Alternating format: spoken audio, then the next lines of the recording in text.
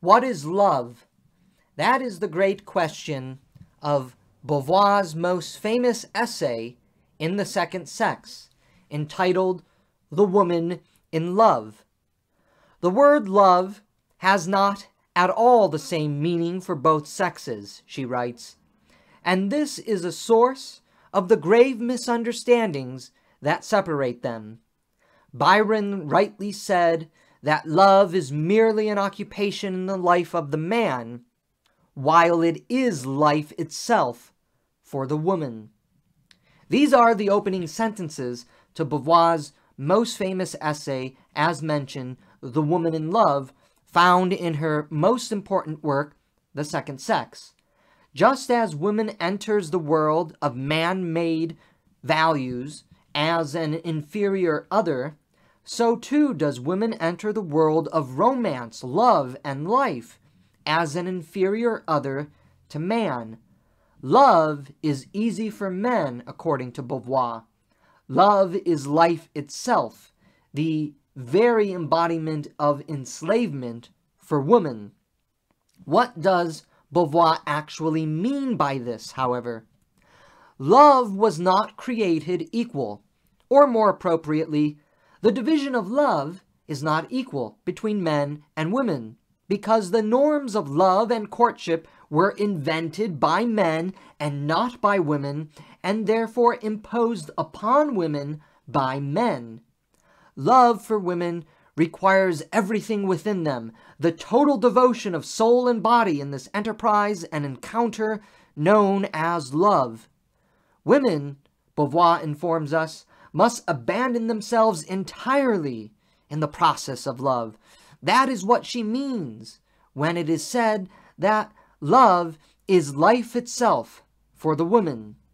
Women, Beauvoir says, must give themselves entirely over to man in the encounter with love, and therefore subject themselves to what the man desires and what the man wants.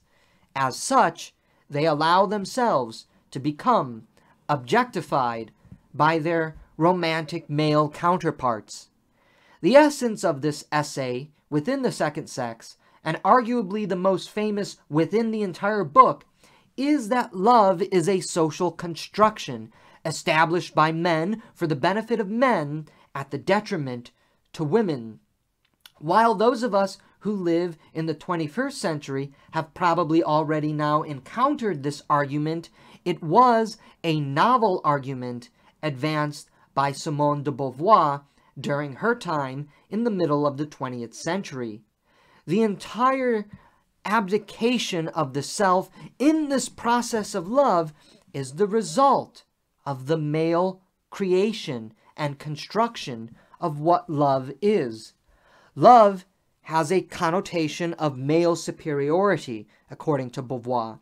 For instance, men are the ones who are supposed to make the first move in courtship and romance. Therefore, men are the prime movers in the enterprise of love, because, if we recall from Beauvoir's introduction, which I provided a lecture on, man is the metaphysical given in the world we live in. Man is the absolute. And because man is the absolute and has created the world of love, he makes the first move, therefore positioning himself in the relationship of dominance within the relationship of love. Woman is the other, defined in negative correspondence to man. This is also true, therefore, in love. Courtship and dating, for instance, are all predicated on man making the first move. Love for women is completely dependent upon men. Women need men to choose to love them for it to be considered normal. If a woman moves first, this is unwomanly or unladylike. Woman, therefore, is completely enslaved to the first moves of man in the construction of love that men have created for themselves. Beauvoir also highlights the othering of women in the endeavor of love, and to be loved through language. The very idea of wanting to be loved promotes oneself as an object to a subject. The subject, of course, is man, and the object, of course, is woman. I want to be loved rather than to know love is the same Augustinian dilemma that St. Augustine dealt with in the Confessions and throughout his life as a Christian philosopher and theologian. And, as mentioned, Simone de Beauvoir is paradoxically and ironically deeply influenced by Augustine, even though she rejects his Christianity. But we should recognize that Augustine did embrace a form of love that did away with man and woman. For men and women subject themselves to the love of God. Rejecting God, Beauvoir is therefore unable to get out of this dilemma. We are stuck in the sexual dialectic and conflict between men and women, wrestling with each other over the world of love and what it means to love and to be loved and to know love. Therefore, Beauvoir moves beyond Augustine and argues that love in of itself, as the construction of a subject-object relationship, is evil. And our own language reflects this when we begin to understand it from the perspective of women. The language of love highlights the insignificance of women in the structures of love itself. First, when women think of love, they always have the image of man beside them, or totally taking over their consciousness. Love cannot preserve the singularity of female consciousness. The idea of love brings in male consciousness and therefore threatens female consciousness. The image of male-centered courtship and love then impacts the language that women use within their own understanding of love. And here Beauvoir adheres to the image-to-linguistic philosophy of language. We are primarily image-based animals who subsequently construct language to reflect the imagery we create for ourselves. For instance, the language that my little girl or my dear child all reflect a male domination within the construct of love. We don't really hear lovers say my little boy or my dear boy, but instead we hear my little girl or my dear girl. All of it reflecting the facticity that men are in the dominating position within the relationship of love. Women are objectified by men in the very language of love because, again, reaching back to her famous introduction, women consent to the male-dominated structures that define them and define their lives, which reduce women to bare facticity. Likewise, some of our own romantic language reflects this idea that men control and dominate the reality and the structures of love. I feel so small in your arms, so often said by women, or other language like hold me, continue to perpetuate male-dominated love structures and courtship. Women consent to being objectified by men in their language, and women also consent to being objectified by men in their own language when they thrust themselves onto men and speak of that language of dependent otherness. As Beauvoir claims, man, being the metaphysical given, constructed himself as a god, and the entire system of love reflects this. Woman is dependent on man, God, for her well-being and happiness, her salvation, just as it is in traditional theology. Women are not only objectified in love, they praise man, like praising God, so as to win the flattering praise of God for a job well done, so to speak. Women throw themselves upon the altar of men, hoping that man will take notice of them. Love is a system and construction of relationality in which man's consciousness and subjectivity dominates over woman's consciousness and subjectivity. In the want to be loved, women become submissive and subject themselves to the whims and desires of men in their moments of ecstatic rapture. Hence why it is just a mere occupation for man.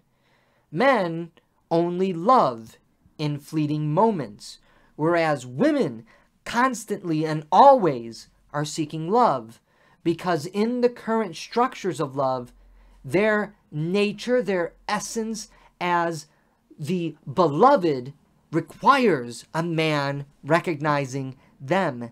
In consenting to this domination by men, women allow themselves to be controlled by their desires, their sexual needs, which fosters a culture and spirit of narcissism among men. The result, and here Beauvoir follows Jean-Paul Sartre from Being and Nothingness, that eroticism and the enterprise of love moves down the path of masochism, where men dominate women and happily do so, even violently, because women allow themselves to be objected and dominated by men. For if they do not allow the man to have pleasure in their sexual relationship, woman fears that she will lose her entire essence. But this, according to Beauvoir, is living in bad faith. This is woman accepting the structures and powers established by men to be ultimately nothing, because a man couldn't give any care about what actually happens to women. He can always find another. But can a woman always find another man?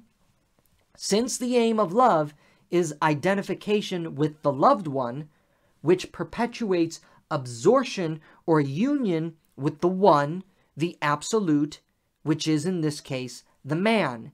And since man is the one and the absolute and the constructed Godhead within the relations and structures of love, this means that women, in surrendering themselves to men in love, are ultimately eradicated and absorbed by man. In revolting against herself, which perpetuates narcissism and masochism for the sexual gratification of men, women become ensnared and trapped in this vicious cycle of love, which ultimately beats down and destroys her. Love, whether it is passionate or romantic, is ultimately a form of bad faith on the part of women. Again, unlike contemporary feminists, Beauvoir places the blame on women herself rather than men, because woman's true nature, as she asserts in her introduction, is as a creator of values, is as a creator of the world, is as a creator of relationships. If women actually created the values, the systems, the structures, and the world to benefit them, rather than submit to men and the structures and forms of love they have created, women would not be in this moment of crisis. Women who act in bad faith are the ones who perpetuate the system of male domination.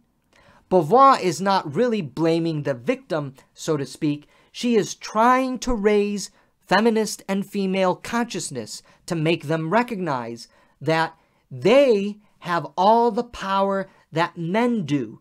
They can create their own world. They can create their own values. They can create their own relationships. They can establish a new system of love, which places them as the center subject of loving activity, rather than adoring man, flattering man, and sacrificing themselves upon the altar of male romance. This, of course, makes us realize that Beauvoir has an intense empathy and sympathy for the plight of women. Love, as it currently exists, is a mechanism built into the world for women to try to escape the harshness of reality.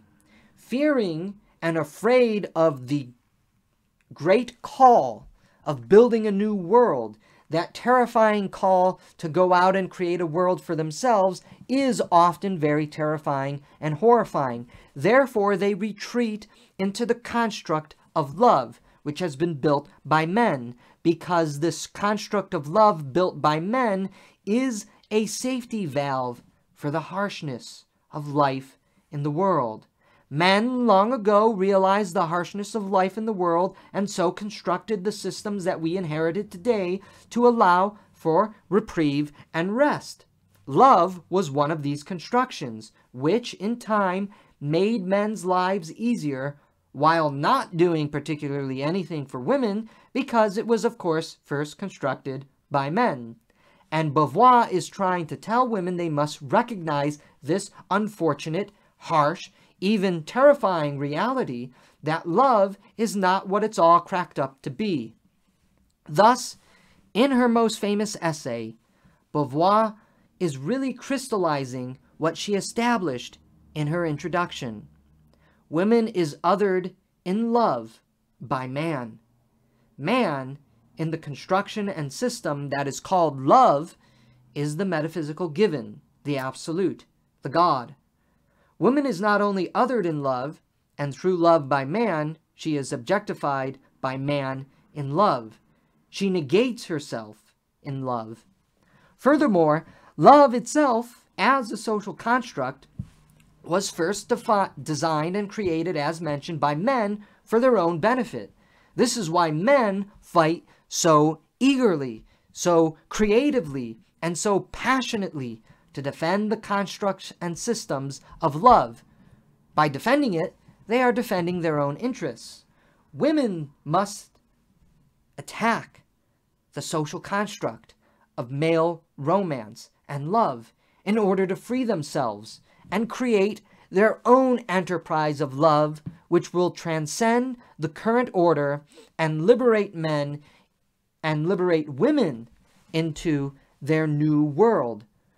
Women can create a new world of love, a new world of values within that love, and new relationships of love within that world they create.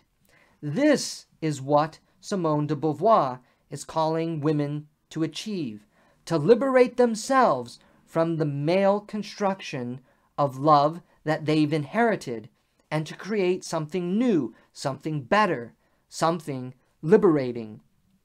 Beauvoir's feminism is not the bourgeois careerism of mainstream feminism today, the so-called equal pay for equal work movement, or the idea that we need more women CEOs, business leaders, and so on. No.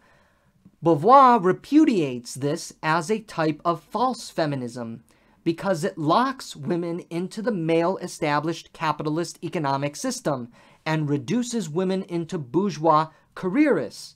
That is, they become and act essentially like men. Rather, Beauvoir's feminism is what some have called true feminism. It is about recognizing the inherent differences in the power relations between man and woman and what a woman's response should be, the destruction of the male-created systems that they are currently enslaved by and inhabiting, and creating a new world, a new system, and new relationships out of it. Woman needs to be able again to choose freely, independent of all male constructs. They need to be able to create ex nihilo, independent of all male influence, and they need to find their own meaning, independent of men. That is the call for the woman in love. This is what men, of course, fear to lose, their monopoly on power and structural control and creation.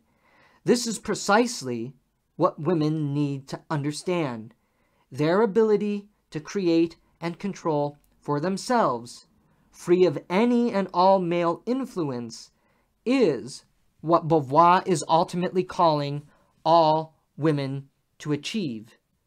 So as it currently exists, women cannot actually love, because if women love, they are falling into the trap, into the social construction established by men. The difference in male and female relations, according to Beauvoir, is where the power of creativity resides. So long as it resides in men, it comes to the detriment of females. And this is true, most tragically, in our relations of love.